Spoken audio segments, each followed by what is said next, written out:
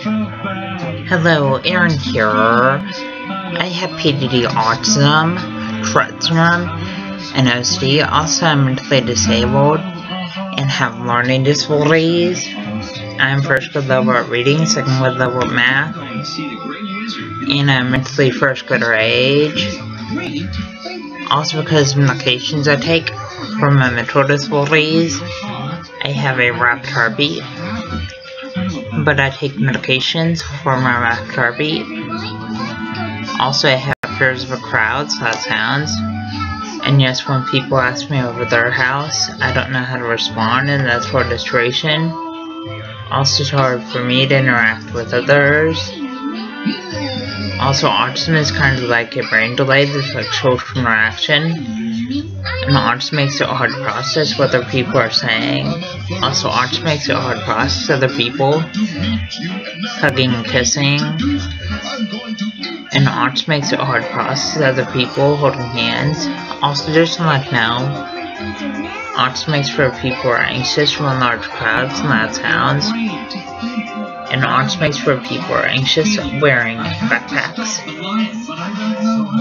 Also, autism makes for people who are anxious at school all day. And autism makes for people who are anxious on the school bus. Also, autism makes for people who are anxious when fire alarms go off school. And autism makes for people who are anxious eating lunch at the school cafeteria. And autism makes for people who are anxious when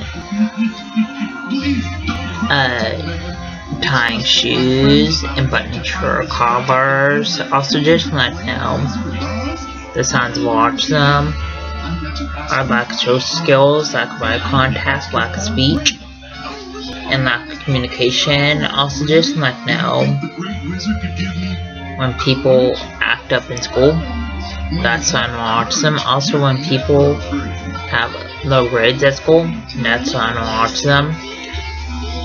Also, just to let you know, when people stim in school, that's a sign of autism. Also, stimming is kind of like hand flapping and hand motion and hand movements and hand fidgeting. And people with autism stim in school classes and stim walking out at school classes. Please subscribe, rate, and comment.